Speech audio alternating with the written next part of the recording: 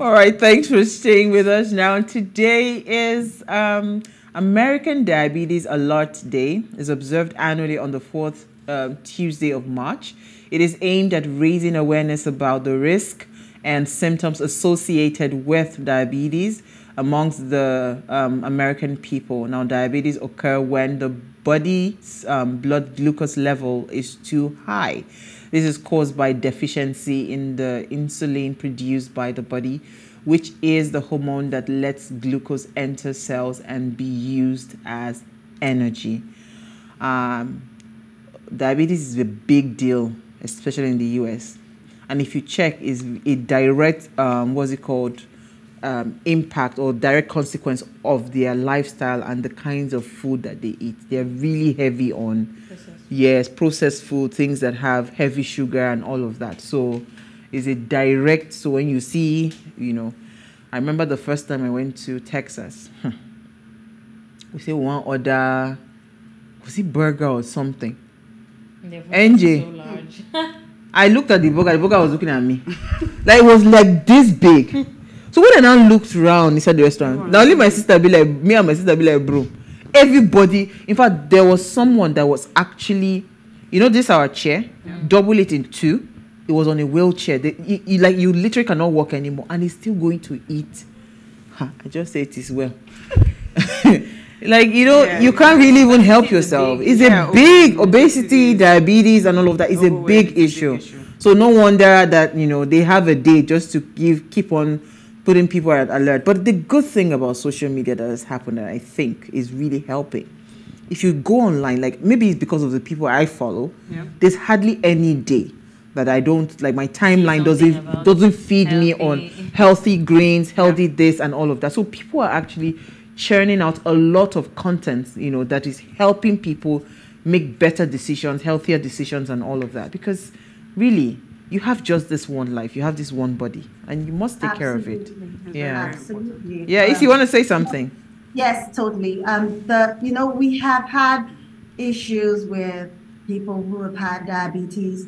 Some people think that, if you have diabetes, you're going to actually, you're just about to kick the bucket, basically. But people have been living healthy lives with diabetes, and they have been able to also tell people about it and cause some sort of awareness that it's not a death warrant, basically.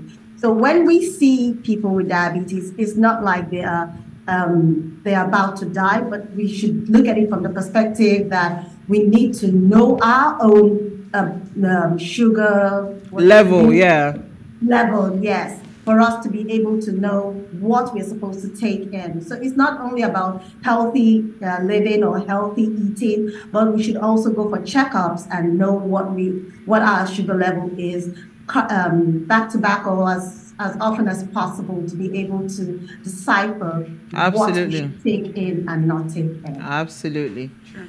All right, so quickly, let's run through our news. Mary, let me go with you first. I would like them to pull up a video. So my news is basically about the fire that happened at a section of Balogun market today in Lagos. This is like the third fire this year. I don't understand. Some people are saying it's the evil part of the market that's catching fire. So I don't know if that's still under a political conspiracy theory. Which one under a political propaganda, But this is very sad. Wow. So now, two things that always come up in my head when I see things like this. Why do we still have clusters of buildings? That's number one. Number two, these people that own these markets, have they really looked into insurance policies, and start to take up some of these things for their goods? They might not be able to recover everything, but at least they will not be completely in the loss. What do you think? Well, do they insure? Do they pay attention to insurance? Some of them would, but I think a great deal of them wouldn't. And this is coming from the point of either wanting to save money for the business, always thinking that, such a thing wouldn't happen, so you don't plan for it. So when it happens, it becomes an issue for the business, and it becomes a determining factor whether the business would see the light of day the next day, because some of these fire incidents, before the fire service even gets to the scene, there's a lot then of the multitude, as you can see from the video, the crowd so the fire service is not even able to perform their duties to the utmost, you know, as expected, because first of all, you have to clear out the people. You're not going to be able to clear out the people, so you have to do this work with the people there. So on the other side, people were still shopping. Yes. Yeah. So people go on like busy because it's like it's a very busy market. Yeah, and again, it's now become a norm. Like, oh, okay, one shop they catch fire for that side, you know. But I just think people in that market should really pay attention to insurance. And I think the Lagos State Fire Service should also pay attention. You have a market. You have a market. So when you have a market, you should have close by. These things happen. You know, it's a populated area and it's a business area. It's too condensed. You know what I'm saying? Can we just find a way? That's the thing. They can't clear it out. How? We have to. NJ. Markets are beyond all of these things. We have to. Until they are able to build a market that would, just like the Yaba market, when they build the shopping, the Tejo show so shopping this can complex. be possible too. Yeah, but it would take a lot. But you have to. I know that we have to. It's too much. When like that market is suffocates. I can't even stand that market. It's not organized. If you go to trade fair, it's very organized. Everybody have their, you know. So let's create a new plan for that market, because we can't keep having fires all the time. To take up, you know, that's what we're looking forward to. That situations like this will bring up some questions. And absolutely. Yeah. I mean, what's your story, NJ? Your story. So I don't know if they can pull up the video. So my story is about the Nashville incident that happened a few days ago. I think it was even on the 27th, which was what, yesterday? Yes, this happened yesterday.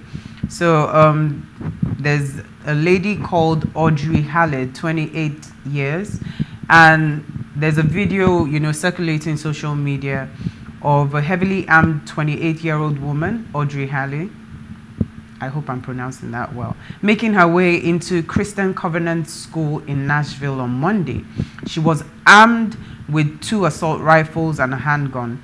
She entered the school from the side door before opening fire, killing 6 persons. The Nashville police shared the video on its Twitter page with the caption, "Active shooter Audrey Elizabeth Halle drove to Covenant Church School in her Honda Fit, parked and shot her way through the building. She was armed with 2 assault rifles and a 9mm pistol. She's a former pupil of the school and was later shot by the police." So you can see in the video that she shot her way, and this was while school was in session. Oh my God. And thereby, you know, this incident resulted in the death of some individuals, including the Nashville police officers. And, you know, this shooting thing happening in the US has become almost like the fires in Nigeria, has become a regular thing. It's almost like a norm now. Someone gets in a bad mood or something happens. Gun laws. See, it's hard for the US to be able to curb this issue on, you know, gun violence and everything, because in some states in the US, they are allowed, you have the permission to carry a gun, a licensed gun, and in some states they are not. But that's the thing. So you have it in, for example, in Nigeria, you have a law in Lagos, and you don't have a law that binds in Ogun State. It means that someone who has a license to carry a weapon in Lagos can decide to go with his weapon into Ogun State, even though it's unlawful.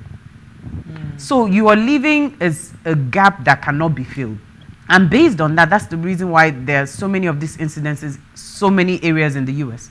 A kid has an issue at home, goes to school, or, you know, he's been maybe, you know, it's just disgruntled. Shame and anger management we talk about today. We will come back to that conversation. So it's a very sad story, and it's one that it scares me the most. Though. It's scary. At least here we know where the kidnapper zone is. You know, this one you can to think that your children can actually go to school and not come back. Not come back is quite scary. It's quite scary. It's a scary situation.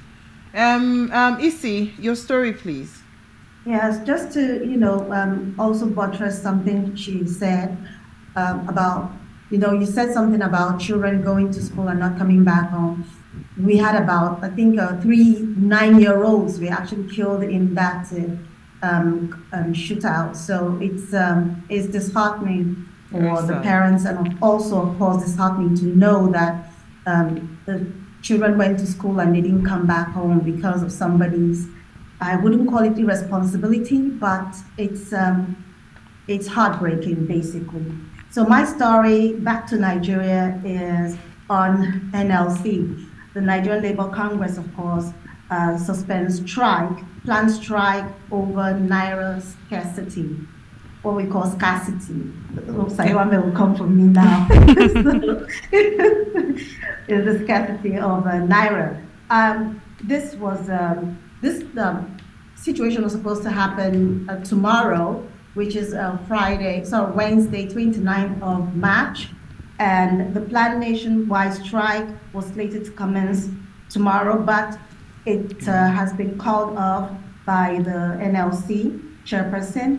And what's his name? Femi Falana-San was also in support of this, and the decision of the NLC is to go on strike and over the CBN's Naira policy, or redesign of the Naira policy.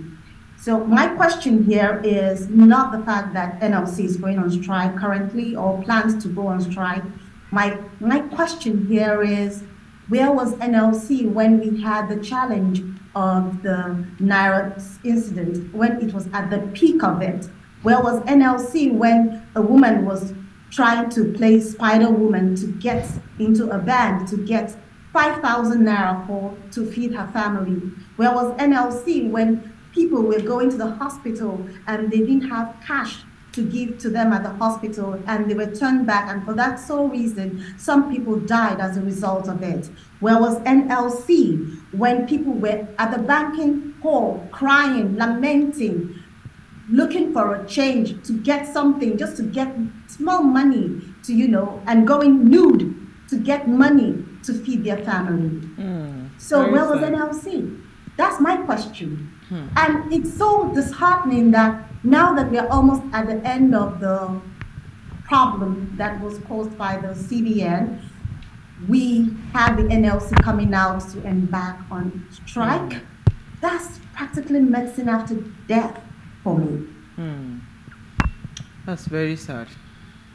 Very, very salient questions. Okay, my story is in the spirit of anger management. There's one person that can never be angry. When I saw it, I said, please, I need a feel-good story for today. Our governor of Osun State, Ademola Adeleke, he was schooling our minister for interior. I was teaching him how to dance, at the unveiling of the Ilesha passport office in Osun State. The good thing about this man, he just finds a way to stay in the news. Instead of them to focus on what they went to do, the immigration, the passport office. Look at his dancing moves. As in, he was teaching the minister for interior, say, guy, this is how you dance it. It's not the other way. No, but you cannot not but love the man, because it just makes me happy all the time. So in the spirit of anger management, I decided, this is a good.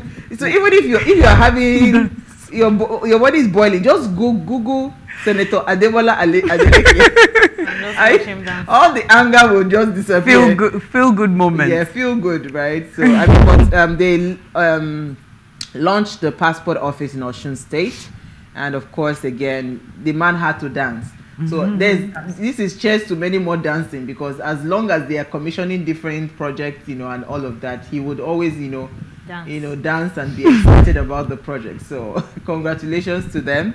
Having a passport office in Osun, in Ilesha, is actually very good, again, because some of these passport locations, especially in Lagos, they're congested. So the more we have, people don't have to travel all the way. So people don't have to travel all the way. Yeah. All right, so we will take a break. When we come back, as I'd mentioned earlier, we want to discuss anger management. See me smiling today. That's part of the plan. Stay with us. We'll be right back.